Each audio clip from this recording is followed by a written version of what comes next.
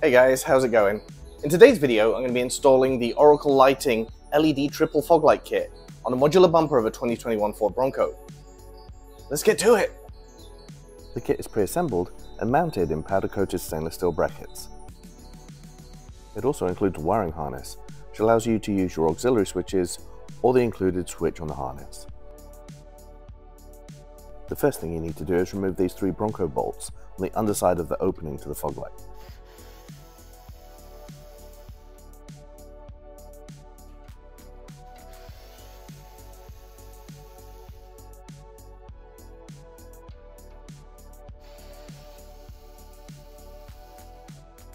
The fog light is really easy to install.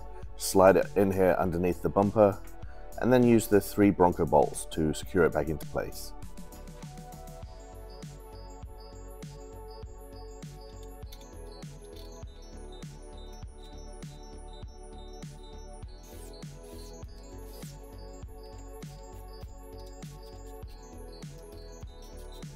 And then simply repeat the process on the other side.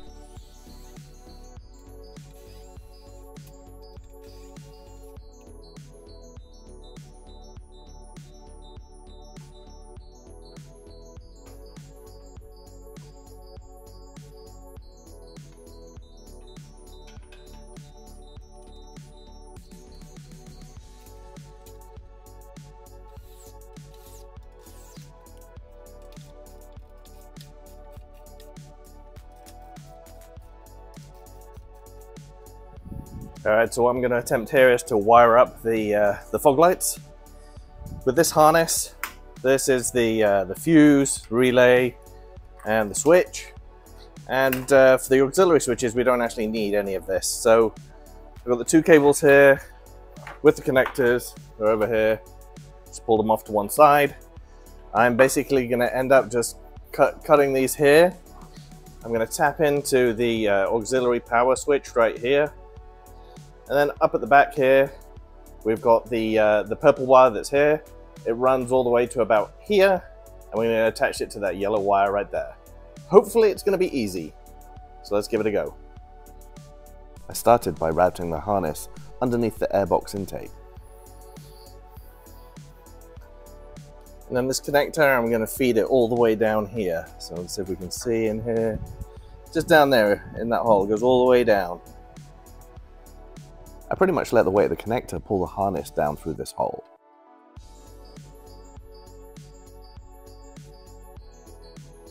You can see the connector, so just give it a gentle pull. And join the harness and the fog light connector together.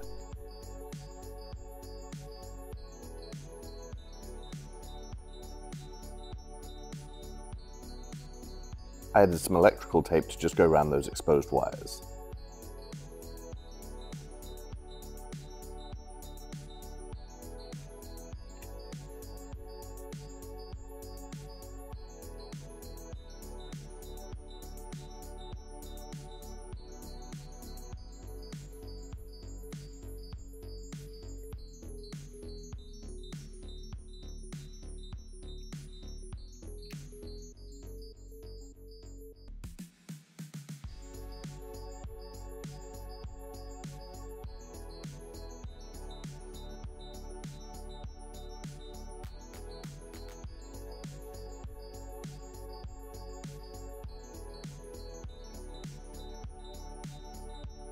And again, do the same thing on the driver's side.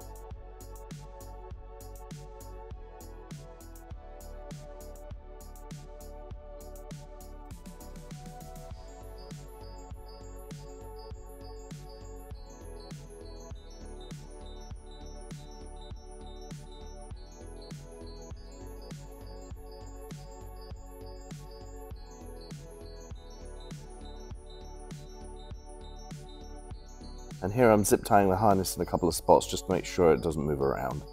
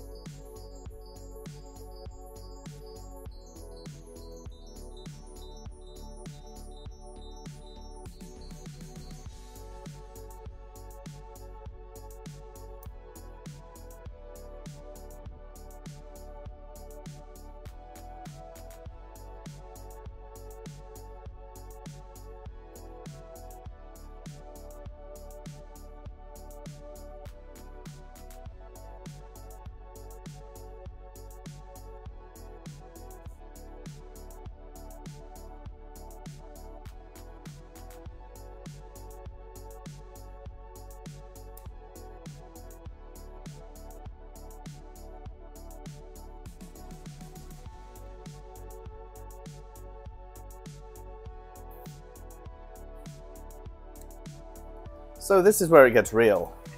So if we follow the wires, this is the one from the passenger side. This is the one from the driver's side. So these are the wires we need, and we're going to hook them to the auxiliary switch. So we follow them all the way back up to the top of the harness here. And we're basically going to cut all this off. This is the main switch that comes with it. It's the relay and the fuse. So we're just going to cut this off right here.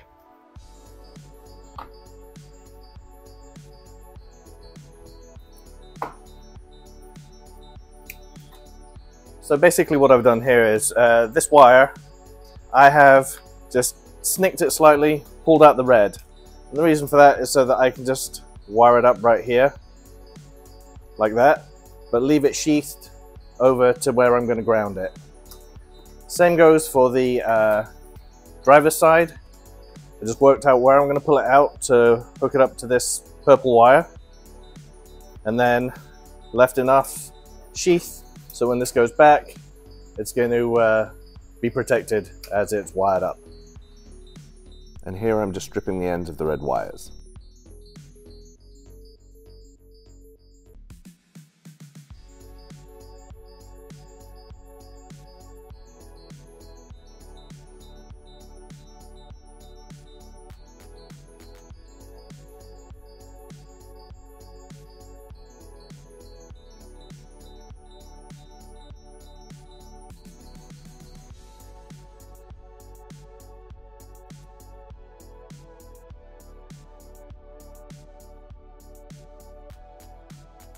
I've taped the two red wires together to make this just a little bit easier.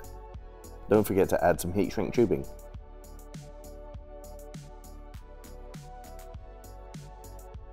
Push the red wires into your butt connector and crimp them together.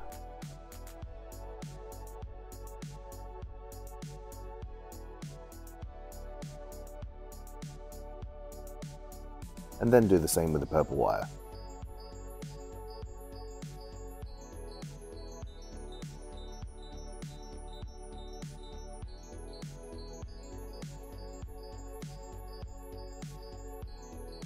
Slide the heat shrink tubing over the butt connector.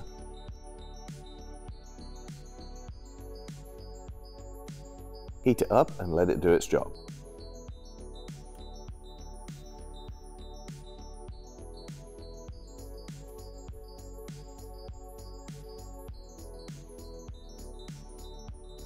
And now I'm joining the two black ground wires together.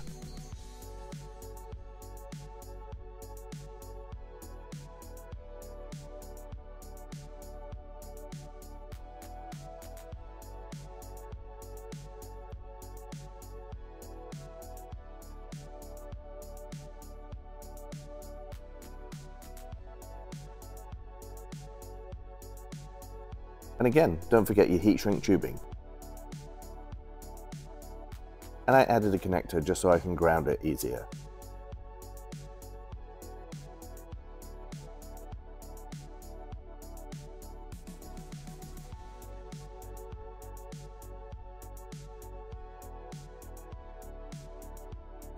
After shrinking the tubing, I added some electrical tape just to finish it all off.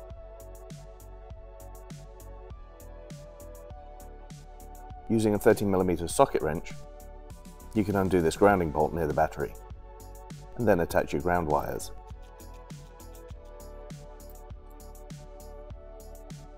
I went back over the red exposed wires with some electrical tape.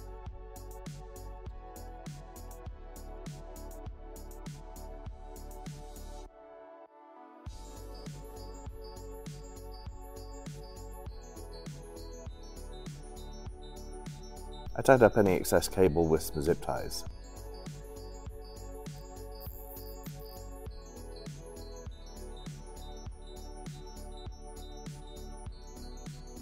This is a tough area to film, but what I'm doing here is removing the black ends of the yellow and the purple wires. I've already put a butt connector onto the end of the yellow wire, and now I'm putting the purple wire into the other end of the butt connector. And again, don't forget to add some heat shrink tubing.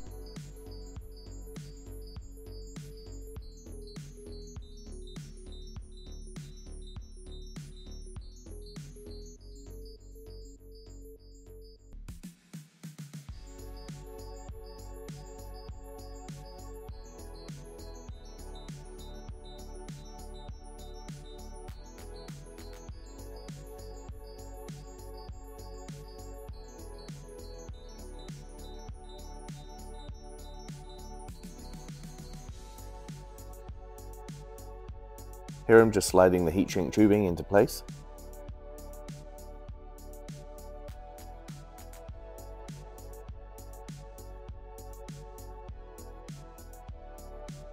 Once the heat shrink tubing is in place, you can just go over it and shrink it down to its reduced size.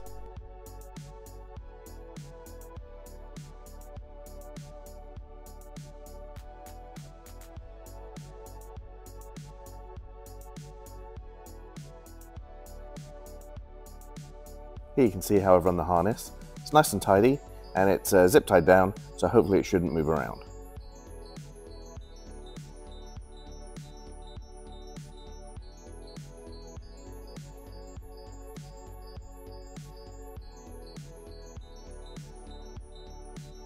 And here's the yellow and purple wire connected up. So here's the moment of truth.